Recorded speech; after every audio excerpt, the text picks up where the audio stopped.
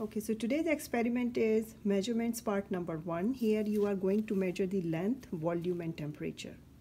And this experiment is divided into 5 parts, A, B, C, D and E.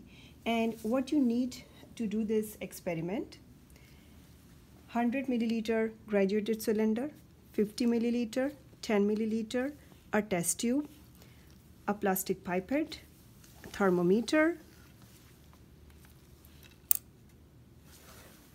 ruler to measure the length, burettes, and then we would need NaCl. We would need this one to record the temperature, and of course we need something to take out this salt into the beaker, so we would need a spoon. So the first part is basically you are going to record the length of these lines, which are already mentioned in the lab manual, and the rulers you are going to use, which are pictured there, and you're going to write the measurements here. After that, you are going to count the number of significant figures, what you have did the measurements just now for all these fours, and you for all these 4 measurements, and you're gonna write the significant figures there. Okay, then in part C, basically you are going to do some calculations based on the significant digits: multiplication, division, addition, subtraction.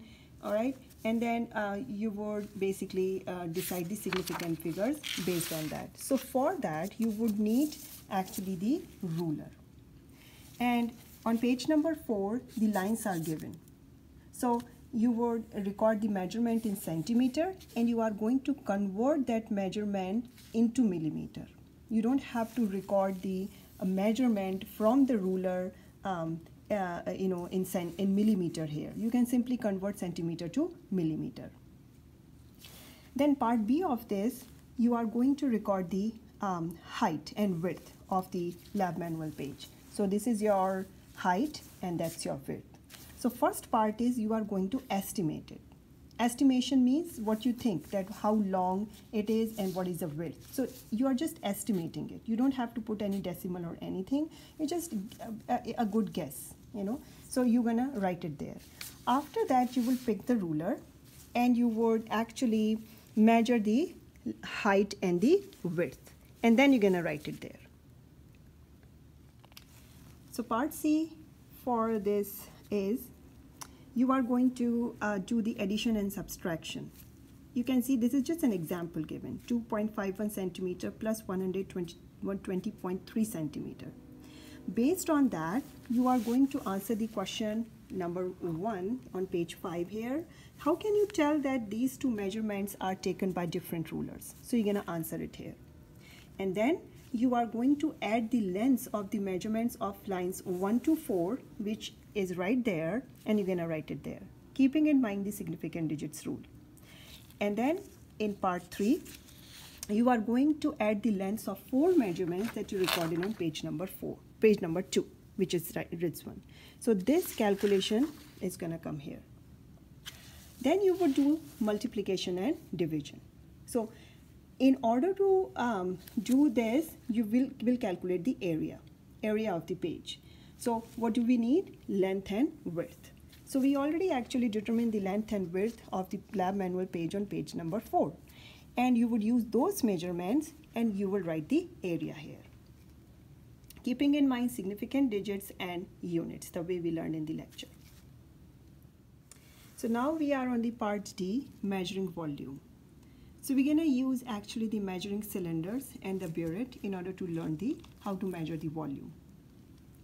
So the rule is, as you can see here in the picture, you would always read the lower meniscus of the water or any liquid. Basically always read the lower meniscus, and it should be on your eye level.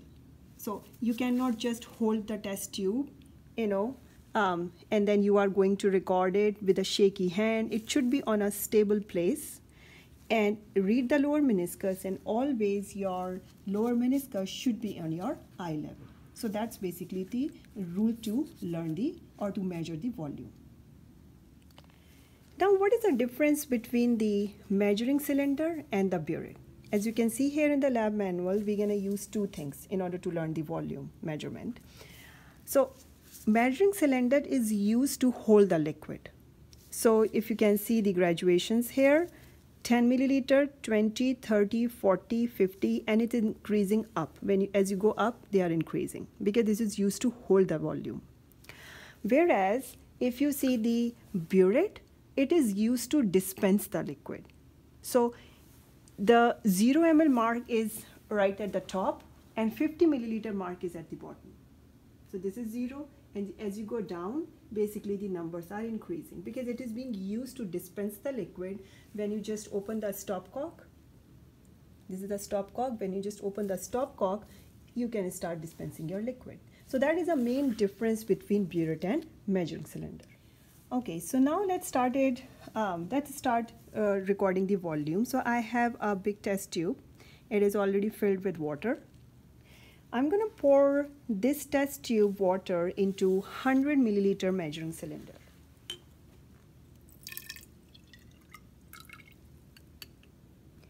And your part is to measure its volume.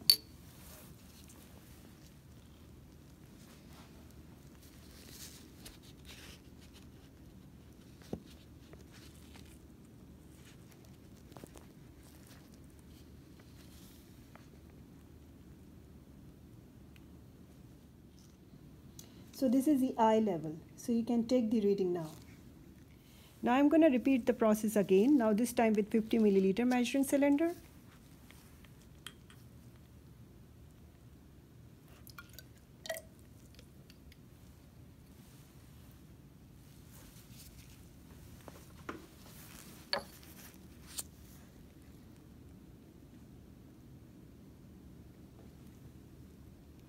So this is at the eye level. You can take the reading now.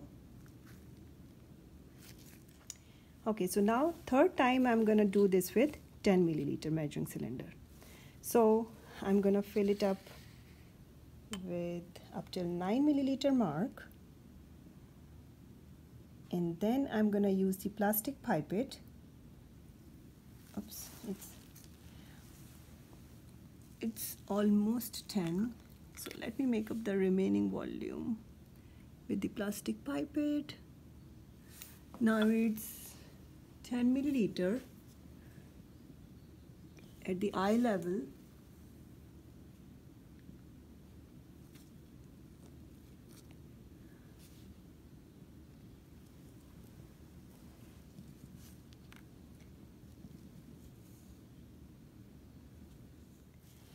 So I threw that water away, the 10 milliliter that I just took in that, okay, because I need to pour this remaining water again into the measuring cylinder.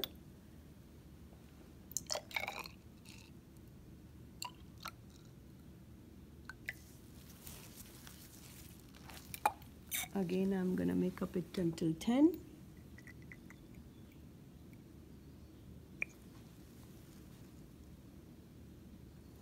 To the eye level, the lower meniscus.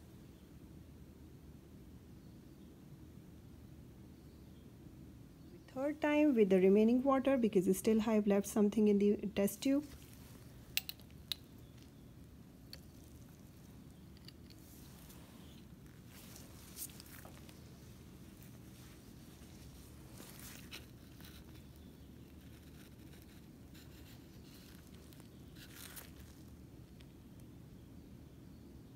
So you can read the reading now. So in this page, you are going to record the measurements using 100 milliliter, 50 milliliter, 10 milliliter. So when you will record for the 10 milliliter, you are going to add up all the three measurements, volume measurements, what you did for 10 milliliter, because your you use the same volume. I mean, similar volume, I would say, because test tube we were filling again and again, but the test tube is same, right? So you would get these similar readings, but not exact. Because first thing is the significant figures will be different because you are using every time different equipments and every time you are going to fill the test tube. So water level will be slightly different in all these three cases. So now we're gonna basically read the reading for the burette. And we're going to use this card which has a line on it. It helps in basically reading the burette. So for example, I'll just put it here.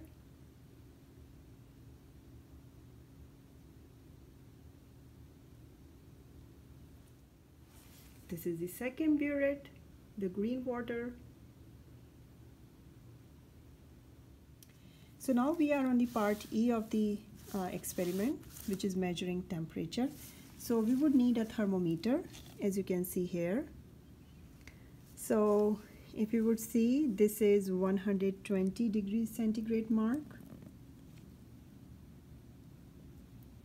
And then this is 100. This is 25. Right there, 25. And then 0 degree. And then -10. So you are supposed to actually record the temperature of the room. So you can record this measurement, keeping in mind the significant figures. What type of equipment is that? How many decimal places should be there?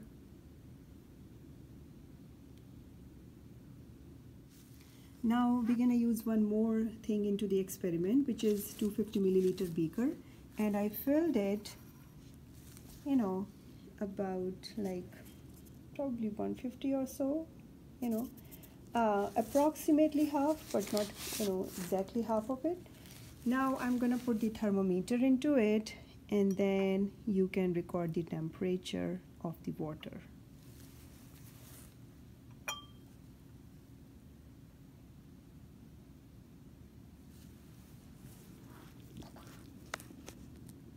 It's going down, you can see.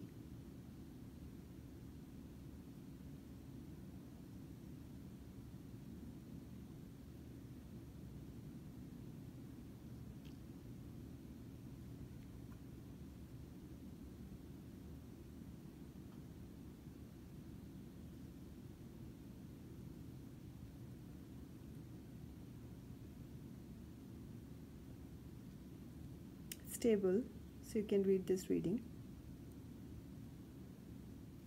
So now I added actually a handful of ice into the same beaker, and then I'm going to use my glass stirring rod in order to stir it. Never use thermometer to stir it, because you might break the bulb of the thermometer. So always use glass stirring rod. So I'm going to stir it up for about a minute.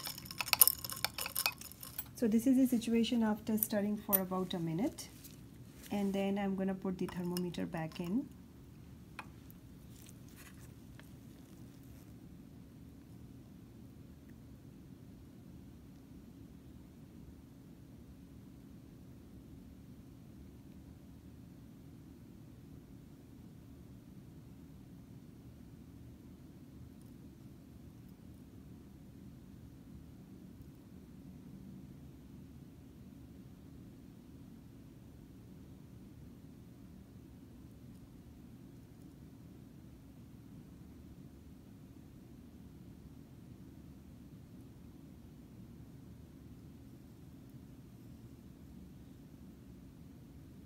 You can record this reading, it's stable now.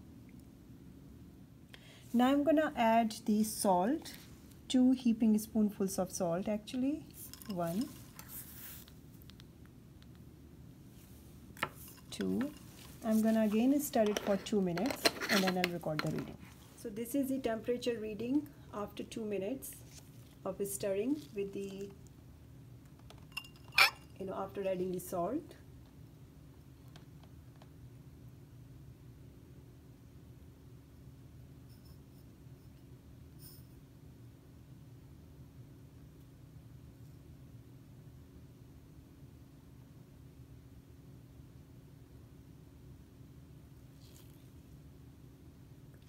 So this was all about in the measurement part 1. This is a report sheet. So you are going to record all your readings into the report sheet, and write the answers, calculations, and you are going to turn only these report sheet for grading.